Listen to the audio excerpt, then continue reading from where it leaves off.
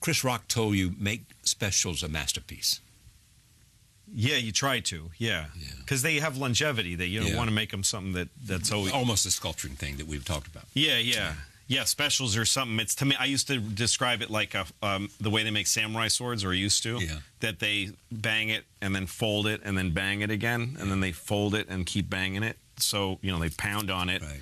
And they fold it so that they're squeezing out all the oxygen that's in the. You know what I mean? Yeah, Just right. keep making it perfect. So every time you think I've got an hour. No, you don't. Write another hour and then fold it into that one, and then get rid of all the impurities and all the bad stuff, and then keep doing that.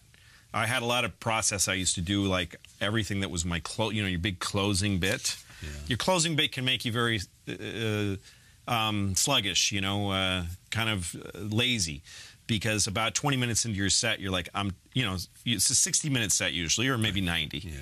So like 20 minutes in, you're now 20 minutes away from your big 20-minute closer, which is not going to fail. A close is 20 minutes? Well, if you got a really good, strong one. Right. So 20 minutes in, you're like, I can coast for 20 minutes because I got this thing. Yeah. So I started making life hard for myself by opening with the closer. Like, let's open with the hardest material. Yeah. And then now I'm in a much worse shape. Then you got a long way to go. Yeah, then I have to follow it. I have to follow my toughest material with stuff that's pretty weak, and I have no closer. I have nothing to depend on.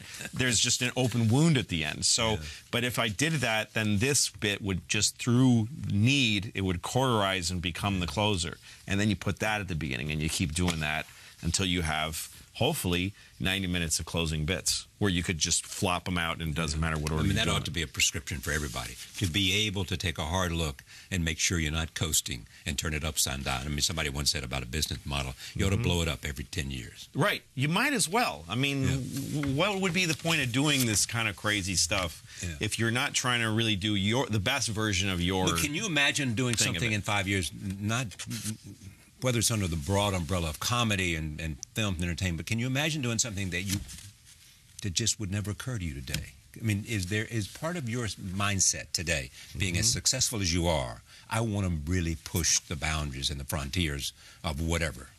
Well, I'd love to do new things. I love to learn. Learning is my favorite thing. So if something came across, I don't look at my career as like, I want to do the biggest thing.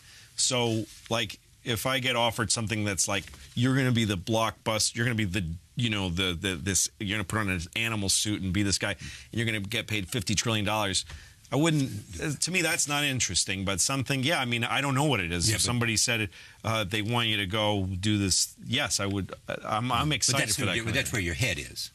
Yeah, like maybe somebody will say, go to Hungary and make a TV station in Hungary. All right, I'll try it. Try that, Yeah, I don't know.